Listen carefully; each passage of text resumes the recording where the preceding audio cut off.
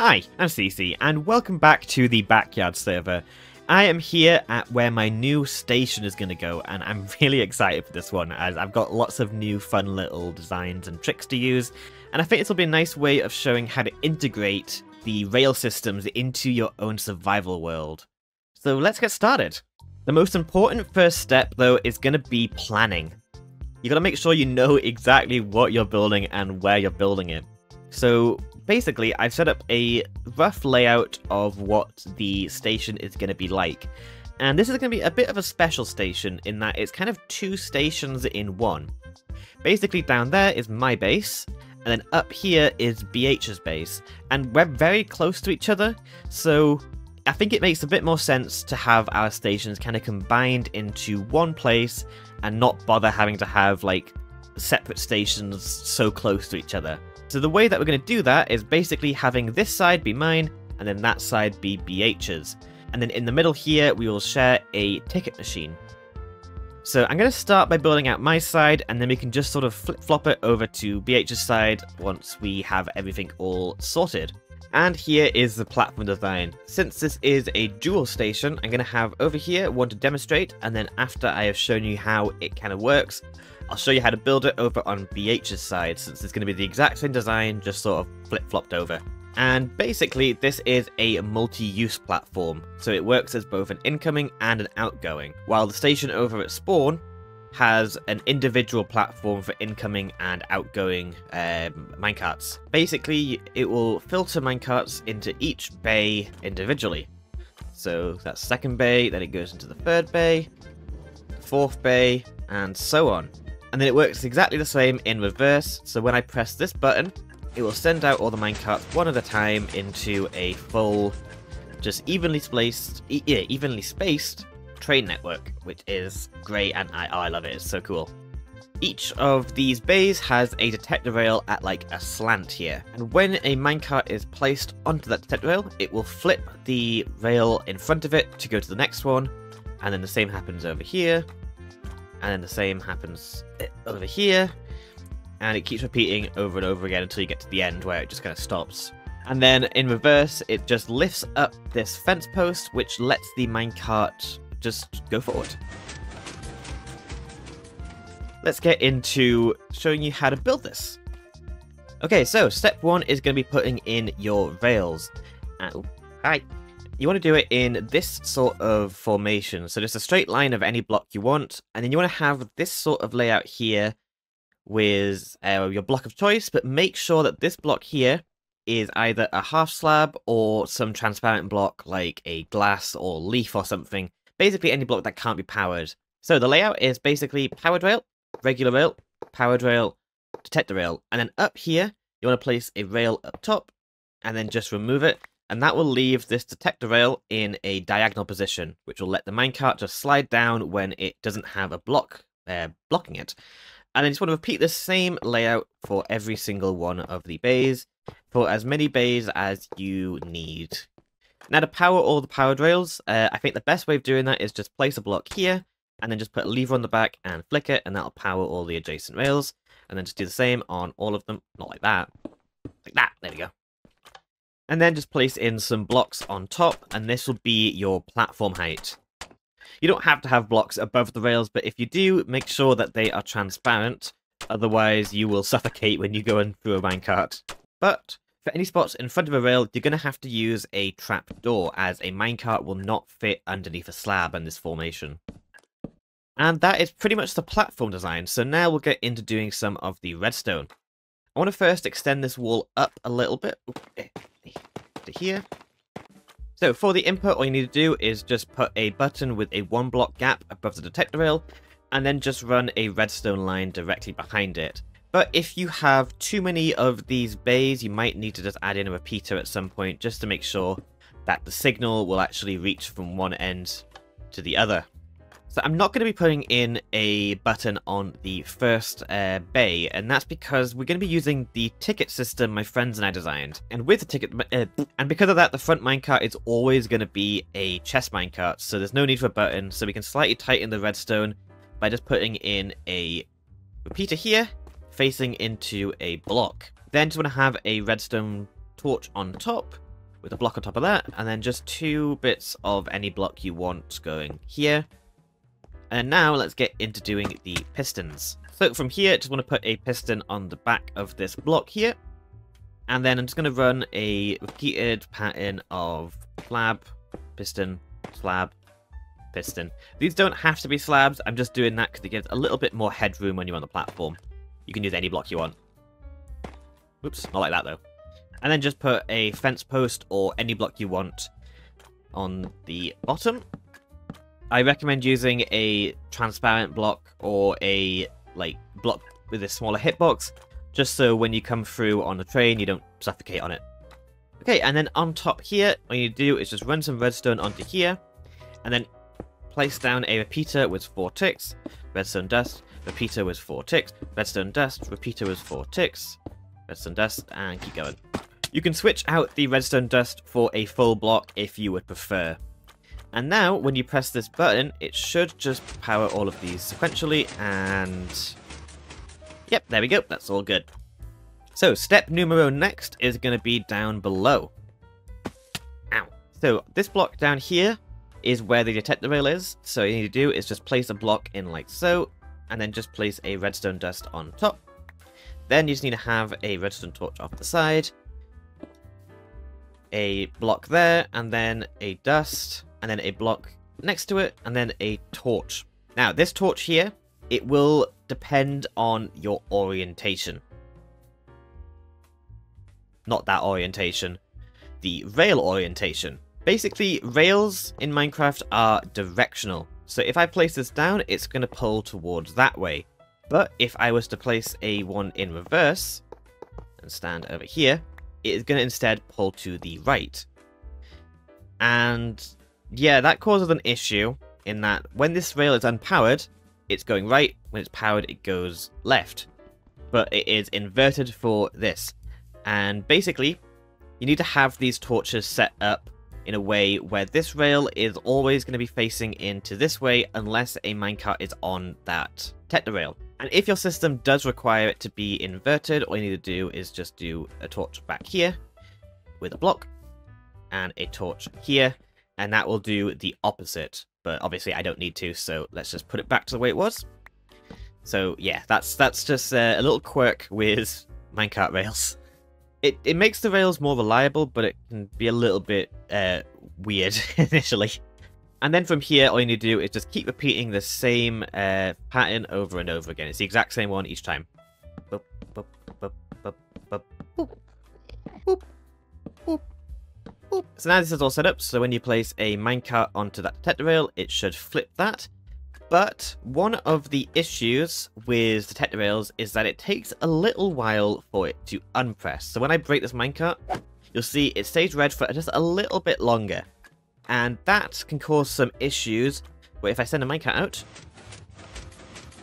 it goes that way. So basically we have to sort of set in a bit of a reset line, which will preemptively switch these tracks over and stop the minecarts from accidentally going into the wrong bay. So back here on this line behind the buttons, we have this repeater going into this block. Just down below, what you need to do is just put in a bit of a redstone line that goes down below. You can just sort of staircase your way down, and you should have 1, 2, 3, 4 redstone dust in total. Then on this last block, you want to go back on yourself with a repeater like that into another block. So it should look like this. And then you just need to have a block underneath, and then come along here and just make a long line going all the way to the end. Then just put redstone onto all of that. And you're also going to need to have a repeater somewhere along here if you have lots of bays, just to make sure the redstone signal reaches. Then every bit where it connects up to one of these modules, just put in another block, and then just put a repeater onto each of those blocks. And then the final step is going to be having a platform out here that goes back by 4 blocks, and then here 3 blocks. And then from here you want to have a repeater running into here with a redstone dust there, and then some comparators like so. And then up here, just before that powered rail, you want to have a detector rail. And then from here you can just have any rails, like powered rails, running this way, and then just power that with the lever, and that should be everything set up. Oh, wait. Also, you need to add 1 tick of delay to this repeater here. That is integral. I'll show you why in a sec. So now, if I was to put in some minecarts here, it would switch these tracks over. And when I press this button, it will instantly switch those tracks back before the minecarts even go. And when those minecarts go over that detector rail, it will power that repeater, or it will lock that repeater, keeping the tracks switched until every single minecart has passed through the system. And here is a little look at it with more of the rails. So you see it gets locked on, keeping all of those tracks down there switched until this times out, and then that unpowers, and everything is now back to normal. So if you were to send one of these minecarts back over, it would just work. Yay! And a really cool thing about this design compared to some of my older designs is that even if you would have like a full train, it would reset each of these tracks. But if you remove one of the minecarts in the middle, it will switch it back. So when a new minecart enters the system, it will just take that old minecart slot. So something I should probably note is that this will break if there isn't a minecart in the first slot.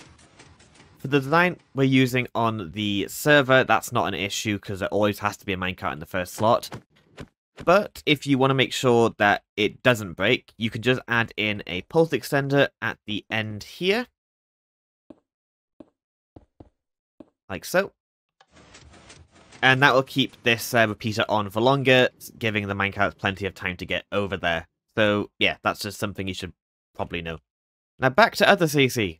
Now we can get onto the really cool bit, which is going to be the ticket machine. Yay! So, for those of you who are new to my channel or just aren't that familiar with the rail system, we have a really cool ticket system my friends and I designed, and you can check out a video in the description to get full information on that. But the basic idea is that there'll be a minecart at the front of the system, and that minecart chest down here will have a bunch of items inside which will act as tickets. And basically, these items would be read by item filters along the track, and depending on which ticket gets taken, it will basically tell the whole train system which direction to go. And basically over here we'll have these barrels which will have pre-made routes. So for example, this middle barrel could be to go to Sprinkle's base over there. So if we want to get Sprinkles, we just need a tough brick, mud brick, and dirt ticket. We'll use renamed iron nuggets for this, and I'm going to probably use some custom textures, which will be really cool. But I haven't got those designed just yet, so we'll just use these as placeholders. And basically, what you do is just take one of each of these and put it into the minecart over there. But that can be a bit annoying, trying to like grab like one each, and it's like, that's a pain. So what I want to do is I want to set up a little basin of water down here. So when you throw it in, it'll just collect all the tickets and put them into a minecart for you, which is the same system as we have over at Spawn, and it's my preferred ticket system. The only difference is that this one is going to be two-sided, so I need to basically have two of these ticket things like back to back, which might be a little bit interesting to try and wire down here, but I think it should be fine. And here is the system all done. Basically, inside this barrel, got the 3 tickets, so I just need to press Q on each of these once. And then down below, there is filling up a minecart, and then that will go up this tube any second. There it is. And it'll go over the top and just drop down into the first bay. And then these 3 tickets are all in here, and they'll take you to your destination. Basically, the redstone is just a little comparator that reads the hopper. This is where the tickets go in, like just down there. Goes into this pulse extender over here, which then powers this dropper, or dispenser, sorry, placing a minecart down onto this bit here. At the same time, this torch gets unpowered, which will then unpower the rail here. So if I just quickly put in like the 5 redstone just in here, minecart will go out, and then it will fill up, and then once this pulse extender times out, it will send the minecart off. Now I'll do a little walk around of this. Pretty simple. And the pulse extender is mainly just there to give the player up top just plenty of time to actually put in the item. Each time a new item goes in, it will like re-top up the pulse extender, and then once it's been a while, then it will send it off. And that is pretty much the functionality of the entire station sorted. I just need to copy it over to BH's side.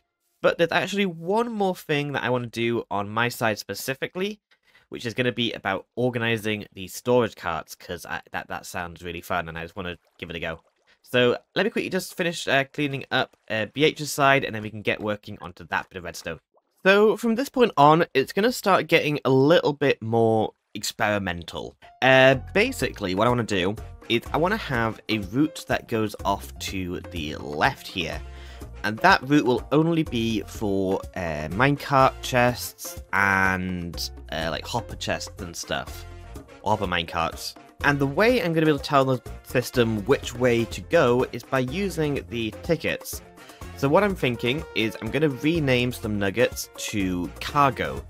And if a minecart has a cargo ticket, it will send it down this way. Put in a cargo ticket, and it should go down to the left. It doesn't, it's too fast. Dang, okay. Okay, let's quickly just move this over a smidge. It does mean I'm going to have to push this this rail, like this will be the main rail. I got to push this back more, but that's fine. I'd rather push this back than push the building forward. The first two will have tickets in. The last one won't. So the first two should go down. The last one shouldn't. Go, go, go, go, go, go, go.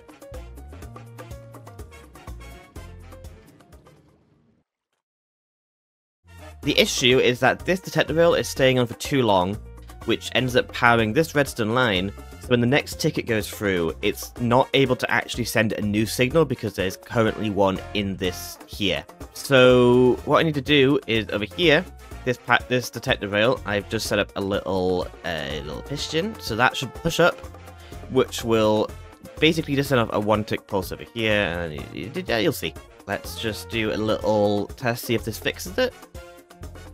So it'll do a quick pulse, and then that line stayed on for a little bit longer than that line. First two should go down, last one should go in. So there's a new problem. Okay, we've got some bad news here. Basically, we are limited by this detector rail. This detector rail is physically not fast enough to handle what I want it to do. Okay, I'm going to do a quick slow-mo demonstration for you. So you see how the detector rail didn't reset before the next minecart came in. Which means that the input just gets completely eaten and it doesn't even know anything happened.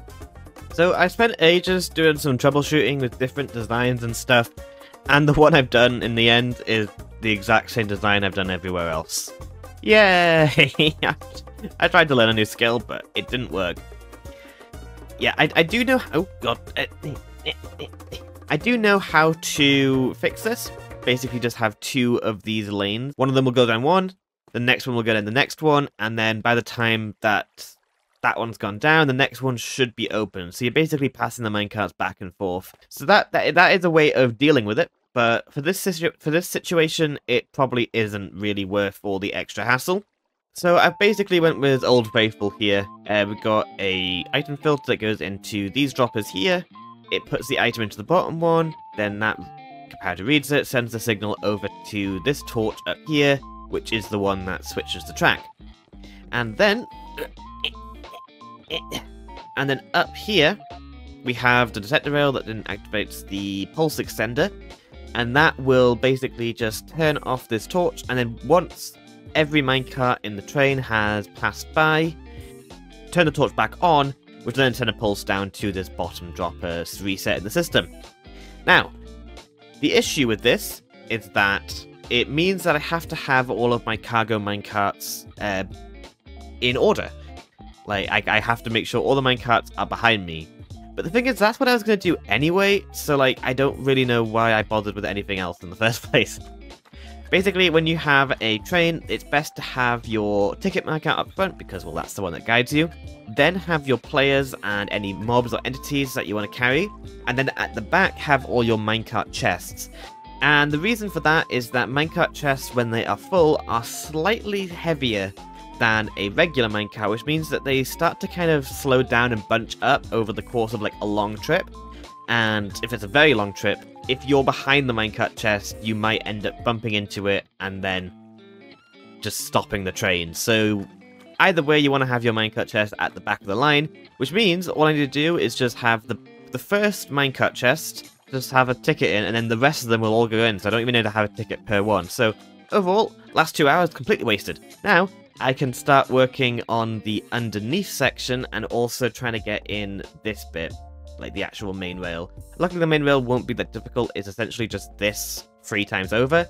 I will need to push this over a bit because we're kind of running out of space over here. But luckily, I can have the redstone on this side, so I won't push it too much, but we'll see. But if you want to give it a little ride, feel free. Absolutely. Please press the button above you. Oh. There you go. Around. Oh. Whoa! That... Where have I gone? Oh no, Oh no, I've made a mistake. I've made a mistake. I didn't even consider that. Oh no. We'll do it from I got kidnapped. I just put that in. I didn't even test that bit yet. Okay, we'll do it on this side. This side works. Oh. There you go. That's how it's meant to do it. And then you do it again and you get kidnapped. Okay, I fixed the kidnapping issue with these bits of redstone lines here.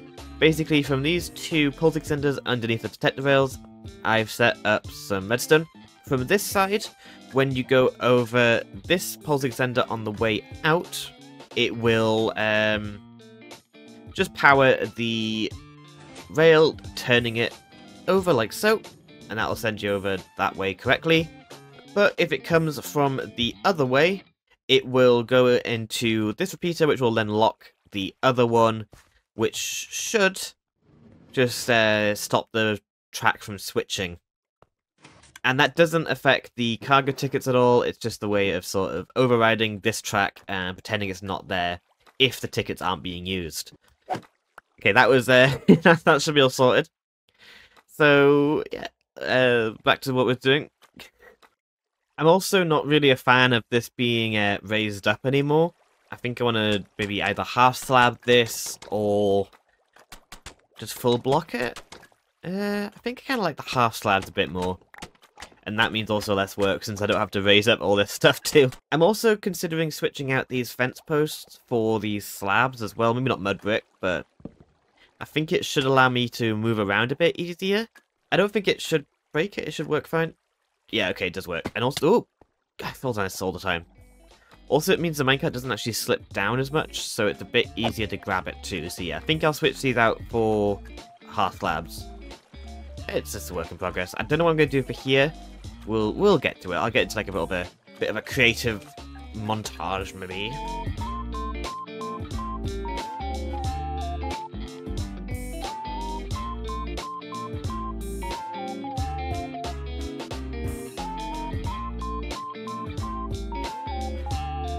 Oh my god, I think it's done. That took so long. But it's all in. Look, it is an absolute madhouse of redstone. Like, there's just so many wires. Like, it is such a faff to try and work through here, and oh, it is not as clean as I would normally go with, but it works, so that's all I care about. But luckily, this bit down here is actually quite nice to look at. This is very clean. But we'll go into this in a second. Let's first focus on the outside here with the T-junctions. This is an absolute mess. Basically, this area is like 2 T-junctions kind of just smushed together, which means there's a lot of redstone I had to do for it. Basically, each junction has 3 of those item filter things. One there, one there, one there, and then over here there's one there. And these 2 over here is also the cargo one, so it's like back to back, which is a bit weird. But so by default, these T-junctions will turn left, because that's kind of the way that goes to the most amount of stuff. And I still want a way to go right, so I have a right ticket, which should just take you to the right. Like so. There it is. It does kind of go on this track for a second, but that's fine. Whatever, I don't care. I don't think it's going to be enough traffic to justify having it go over. I guess I could have just had it go. Yeah, whatever. I'm excited it's done. And then the same as over here at BH's. By default, it goes left, but then that turns it right. But then you have the... Ooh, Then you have these two hoppers on this side. This first one, well, by default, the system should send you forward. So it ends up over there. Yep, great. With a BH ticket, it should turn you at this first junction and then send you into there. And then with a CC ticket, it should take you to the other one. Yep, there we go. And that's the same for the other side as well. So a lot of noises. There are ways of making this silent, but I don't. For how complicated this one is, just with all like the bits kind of intersecting with each other, like I didn't feel like experimenting too much and going with the cleaner, fancier designs, because I just need it to work, and I don't care how it works. I don't care if it's making. No, I don't care if it's screaming. I want it to work, you know? But anyways, now, let's look at this bit here. So this is going to be the cargo area down below. So we've got the cargo ticket thing from earlier. Yeah, so the cargo ticket would take you down, and then that would go into... Whee! Oh, too low. That would take you... there we go. Into here. This is the cart processing area. Basically, these are a bunch of item unloaders. Each of these will empty out the minecarts and stuff, but to actually get the minecarts in there, I had to do a bit of redstone trickery down here, and it's actually broken. That's cool. Boop. Basically, the way that it works is that it will send a minecart through here, and using a bit of trickery, we can actually get the minecart to go up and go through this block here and onto this track. And that there is an item unloader. It will basically hold the minecart there until all the items are emptied out of it. I can actually quickly show you this. So I'm gonna put in like these 28 torches. There we go. Okay, so it'll go into there, go through the block, then it will hold here and pick up or drop out all of the items down to a water stream that will go down to my base. And then when it's done, it'll get sent off, and over there it kind of visually glitches, but it is on top. It'll go over here, get smacked by the cactus, break down into the hopper, and then go over here into this here, which is actually a water tube, which then sends it up to the top into a minecart storage area to then be used later in the system. Yay! And then this bit down here, I've got a bit of redstone finagling down here, and basically all this does is makes it so if there is multiple minecarts, it will organize them into like separate bays. Okay, so basically if you just send a bunch of minecarts through, they'll kind of go into each bay individually, and then when it's emptied, it'll reset the bay back to normal by just sending out a pulse on the way in and a pulse on the way out. And that means that the bays will basically only be accessible if they aren't being used. And if every single bay is being used, then the minecarts will just start to loop around this kind of bit here. There is a chance that they'll end up bouncing into each other, but probably no tutorial for this bit because Jesus Christ. And like I don't think I want to burden you with this monstrosity. Like look at this. I'm using like inverted torches into regular and inverted torches, and then I had to fight with a lot of like timings. Like sometimes the repeaters and stuff added up to too much delay that it wouldn't turn like the track in time. So the minecart actually went over this too quickly, and oh, what an absolute mess. Hello. But it is now done, so we can get on to doing some of the detailing around here and actually making a building, because, well, you know, this is a mess. Oh, actually, there's what I've fallen down here so many times. Oh, come on, let me up. Oh my word. There's actually one more bit, just over here is the actual chest storage. So I've got a bunch of minecart chests, like a bunch of them, and some regular ones. And behind here is a little tube of water that goes down to that lower area, so the minecart gets broken, sent up the tube, goes into the hoppers down here, and then starts collecting into here. But there's also a little hopper underneath this bottom minecart chest, which will basically just send any minecarts down into the ticket machine to then be used, well, in the ticket machine. So that way I don't have to go manually restock it at all. I just realized I've forgotten something. Oh no. I wanted to set up a way of having the first minecart, like the ticket minecart, get taken in. Oh, I've made a mistake. Basically, this bay shouldn't be able to be used. Like, you shouldn't be able to go into this bay, because this is the bay used for the ticket minecart. And right now, when you send a minecart in, it will just kind of go into the first slot. But then if I was to send in, like, just a steak ticket. It'll send in a minecart up this tube. Ooh, there it is. And go down onto the slot directly on top of another minecart. Which is, yeah, that's not ideal. So, basically... Uh-oh. I don't really know how to fix that right now. Oh, I thought I was done. No. Okay, I have managed to fix it on the BH side. Basically, I've got a detector rail above a monostable circuit, and I'm using quasi-conductivity to connect it up. Ooh, fancy me, look at that. And it goes into here. Once it unpowers, it will switch the track up here, and then it will reset with this pulse extender here. So basically, the first one will go down, the second one will go forward. And I tested it with a full train, and I think it works fine. So now...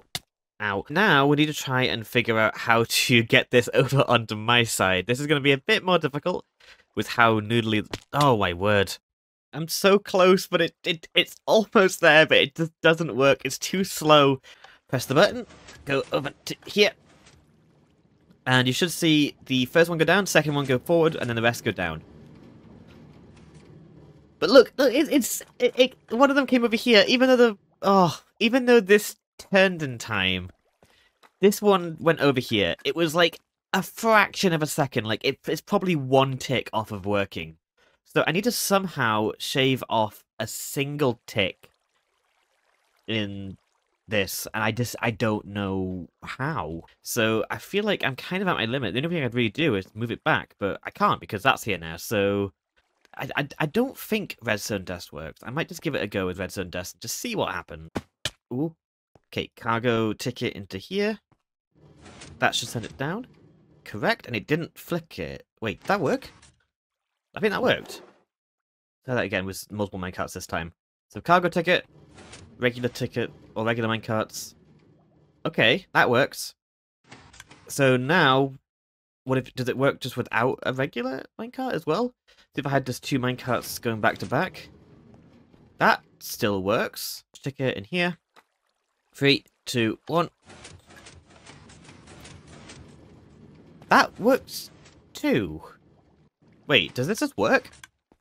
I guess, yeah, like, this redstone line here isn't doing anything except from just powering this block. But when this torch unpowers, it unpowers the redstone, so effectively this torch and this redstone are the exact same thing. Yeah, like, that doesn't matter. Okay, that is actually amazing. Let's just do one final test. This time we're going to do a full test. Okay, come on. First one goes down. Oh, it works! It works! Yes, it works! Oh my god! Oh, it feels like it's being held together with duct tape and hopes and dreams, but oh, it works. I am... Oh. I think that means it's done. The station's done. Kinda. So, I guess the next step is going to be doing the building. And this bit I am a bit worried about, as I have very little inspiration for actually making this station look nice. But whatever I do, it's going to be in a time-lapse.